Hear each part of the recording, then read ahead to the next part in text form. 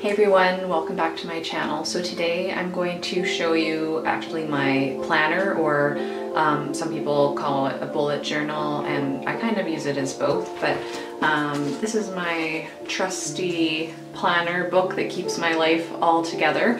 And I really love it, and there's so many cool creative ideas you can do with planners now. So I wanted to show you kind of how I go about my routine and maybe inspire you to start your own, or give you new ideas for one that you already have. So this is my planner, and I've been wanting to do or start doing like some plan with me videos for a while. This is kind of what I would call my bullet journal, even though it's not a notebook, it's actually a binder. I guess I do things a little bit differently than some people. So I just wanted to show you through how I've been doing it for the last year. I started it last January, and now it's February 1st, 2018, and so I haven't had time, but I'm going to continue my same system, but I'll sort of improve upon and change a few things. So I wanted to share that with you. And so I'll do a flip through and sort of show you how I use my planner. So first things first, I'll show you my planner is, it's a binder. It's kind of like a half letter size binder that I got from Staples, and they come in black or white, and they have like a clear cover on them. So I did this loose floral watercolor painting and slipped it in, and I have it on the spine as well. And actually I did have the same on the back, but I spilt coffee all over my planner. So this cover got wrecked, and then I bought a new binder because the other one was kind of beat up anyway from last year.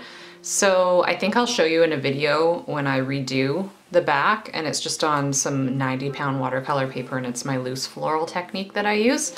Anyway, so yeah, you can switch it out, put in, you know, something you print off or paint on the watercolor paper, but I like it because you can switch it and make it into your own. And then if I had like a planner, like the actual bullet journal one, and then I spilled coffee all over it, some of it really would have been wrecked, which I've actually spilled on my planner 2 times already this year, and it's only February 1st. So the binder might be a better option for you if you are kind of like that.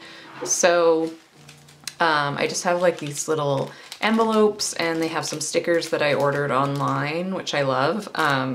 I got the idea for stickers from Olivia from Main Message. She's got a YouTube channel, Olivia Hayward, which is really inspiring if you're like a small online business owner.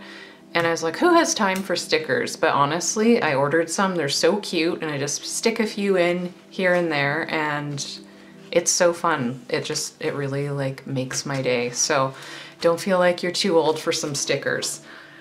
So I'm gonna go through this kind of quickly in just a summary in this video and not show you every single thing because that would take too long, and it's just an idea, just to give you an idea. So I have some clear sheet protector covers, and I printed off all of the months of the year just for like a year at the glance for 2018.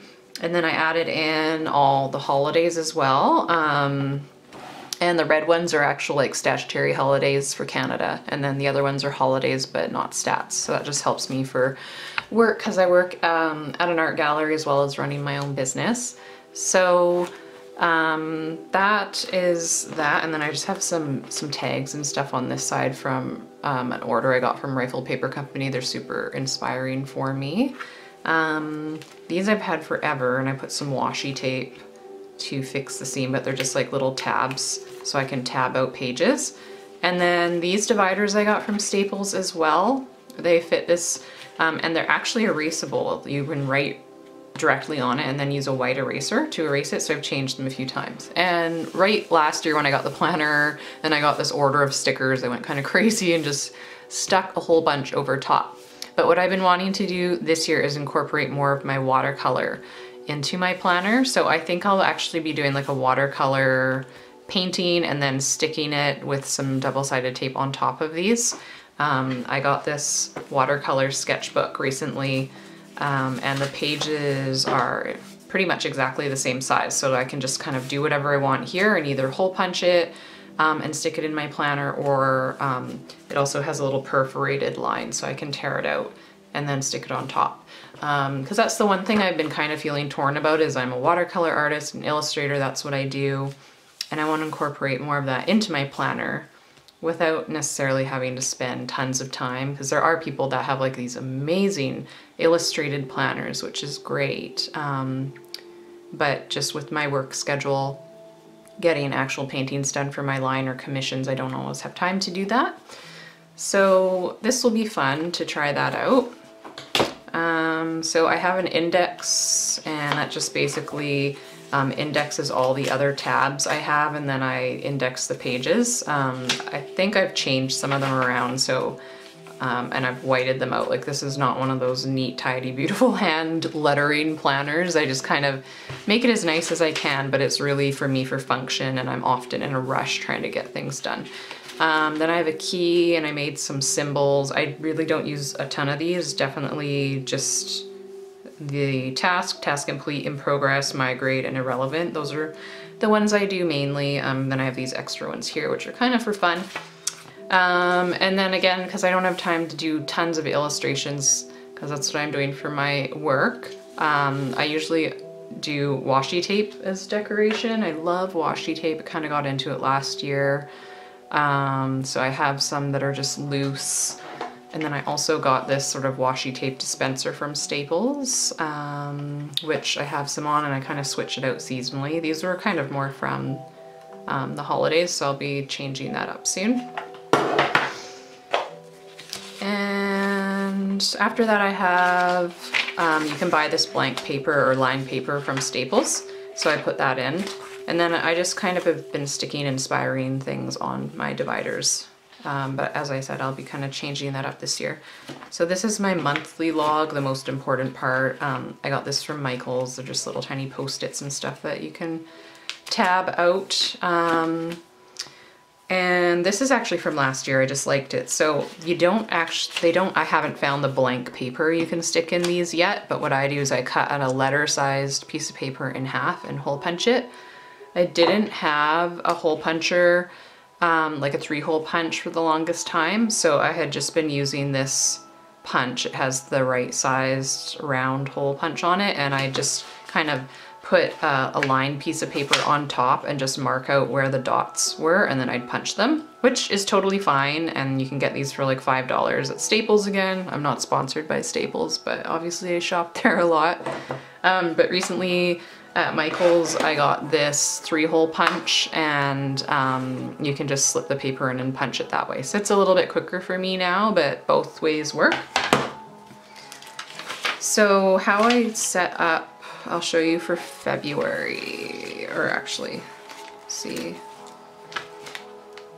So this was my January spread. I made this on the computer, and I print it out for every month, and sometimes I add in some of my little illustrations. It's basically like a month at a glance. I've got important dates, to do, bills, inspiring ideas, and then a habit tracker. And this is kind of my month at a glance. So the January just finished, and I tab it out so I can go back to it. And then for my kind of daily log, sometimes I take a whole page, sometimes I don't. So I just kind of write them out as I go and handwrite the day of the week, and then I put the little number, and then I write my list, and I kind of decorate it with washi tape. I've also been trying to kind of keep track, sometimes I guess I do some doodles sometimes, of gratitude. So I make little asterisks at the end of the day and write something that I'm grateful for. I don't get to every single day, but I try to. This was a moon cookie recipe because it was just the full moon, and if you've been watching my channel, I've been kind of focusing on lunar cycles, so I made these sugar cookies and cut them out in the shape of moons, and this is the recipe. So sometimes I add in blank paper and just write in stuff like that. So here is February. Today's February 1st, so I haven't done a ton of stuff in this yet, but sometimes I use the habit tracker, sometimes I don't, but it's kind of nice to have. And I don't really have time to like draw out the month spread every single month. So that's why I made this one. I made this in InDesign. graphic design software, and then I can decorate it if I have time, but mostly it just keeps everything sorted. Then I've got blank pages on the back that I can add things in specific to the month.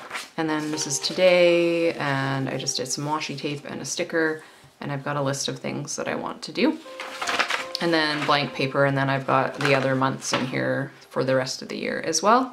These are just from when we went, I think when we went to Sparkling Hill last year. I just stuck those on there, and this is just my 2018 section.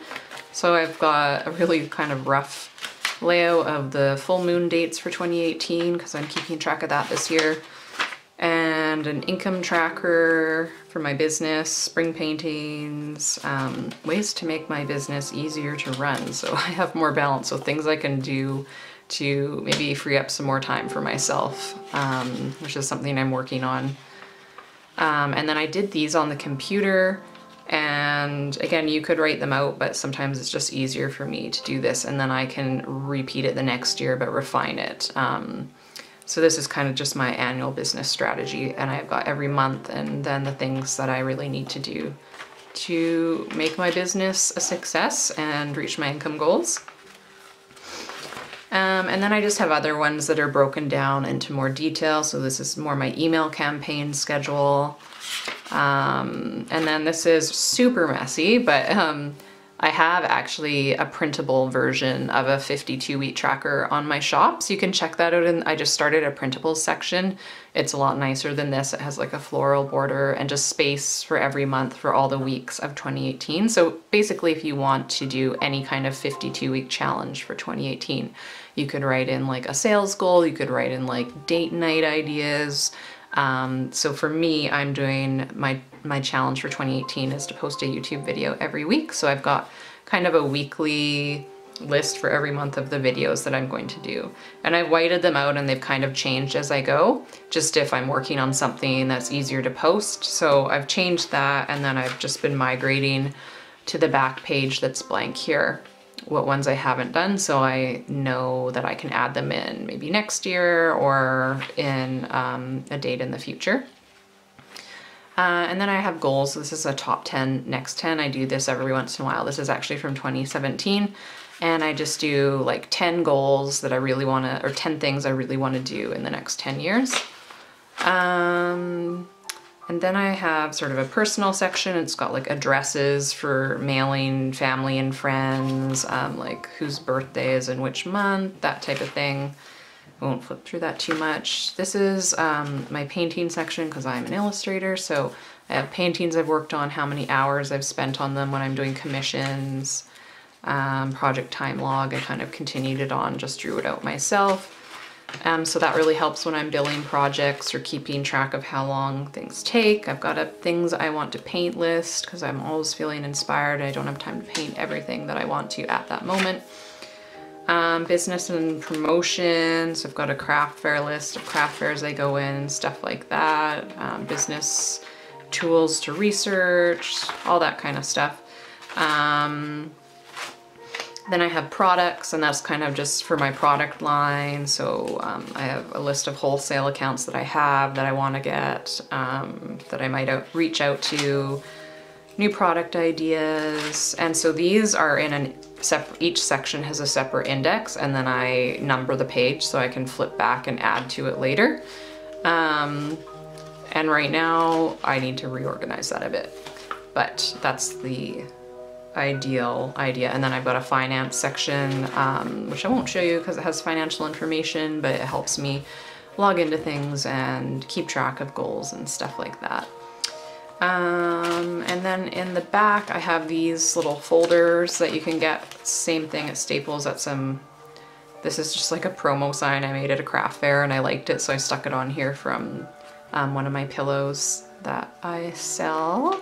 But these are just pockets, so this one I just actually have like some stickers and stuff in, which is fun.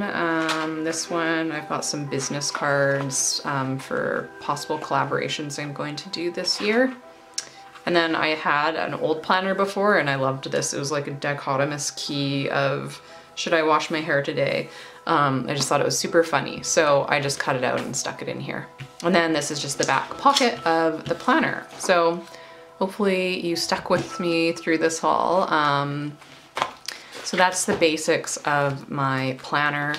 It works really well for me. I have some really fun ideas of how to design it and make it even more me this year. And I like it too because, you know, I can do the watercolor monthly cover and maybe not put the year on it and stick it in here as the months go. And if I don't have time next year, I really like it, I'll just leave it. So I guess that's the benefit of having the binder compared to like the actual notebook. But there's other benefits to the notebook too, like sometimes the rings fill up and this is hard to turn, or you've got to take stuff out. But anyway, yeah, it's totally up to you. But I'll be making some more planning videos about my planner. I'll show you one when I redo this back cover. And if you like this video, please give this video a thumbs up. I would love to know if you do, because I think I'd like to make more types of videos like this and also show you more watercolor projects that I'm going to do and incorporate into this planner as well. So I will see you so much for watching this video, guys. Thank you so much for watching the video. Please do give it a thumbs up and subscribe to my channel. I post videos every Saturday. It's my big goal this year in 2018 to post a video every single week. So far I've stuck to that. February is going to be a really busy month for me, but I think I can make it happen. So please leave comments if you like the videos. It'll encourage me and help me to keep posting more because I really love making them. And if you want more information on any of my paintings or products, you can check my website out at lauraashton.ca. And don't forget to check me out on Instagram as well, and I'm at Laura Ashton Artist. See you next Saturday.